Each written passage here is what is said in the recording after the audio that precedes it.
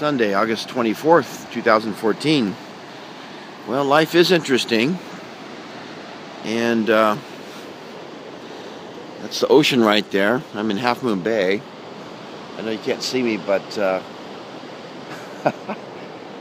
right in the middle of the night, actually about 45 minutes ago, there was an earthquake. Woke me up, and it was shaking, and when you're a Californian, you know earthquakes, and it's weird that I'm here in California.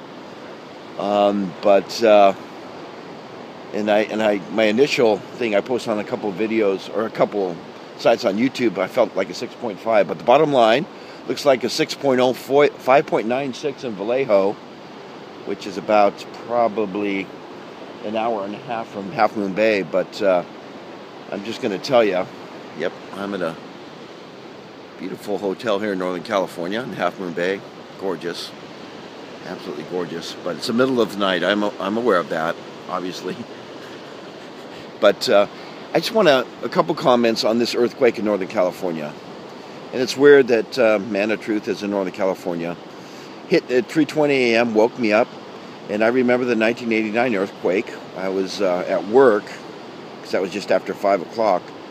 This one, it was shaking the hotel. You know, it felt like you can't describe it. It's like a giant is shaking the building. And I felt it for probably about 8 or 10 seconds. I wasn't alarmed because it wasn't a super big jolt, but you never know where it's going to be. When the big one hit in Santa Cruz back in 1989, I was in Los Altos, maybe 90 miles away. Weird, this time I'm 90 miles away too. It didn't feel as severe, but it was very significant. And you never know when things are going to happen. Related to the economy, I think that's how it's going to hit the economy. All of a sudden, you'll just know it's crashing, and there it is. But earthquake was pretty big. I felt it. I like earthquakes. Kind of fun. Not too many. I saw a couple of people walking around here down on the beach, but roughly a 6.0, 5.96 to be exact.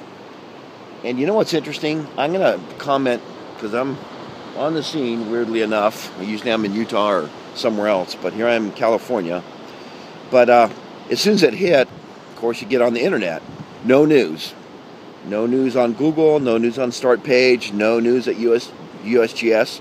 And so I kind of get impatient. There's no news for, at least 7 or 8 minutes after the earthquake. And sure enough, I get on YouTube.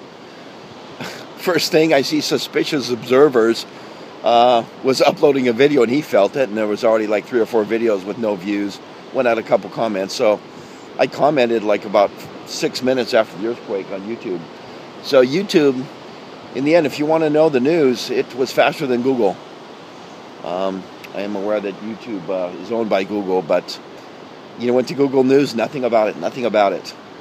There is right now, but for the first 7 or 8 minutes, the only news that I could find on it was good old YouTube. So I'm going to post this on YouTube, get on Wi-Fi and get it off my iPhone, because I've figured that out again. But serious earthquake. I guess not too much damage, but I felt it rock and roll at 3:20 a.m.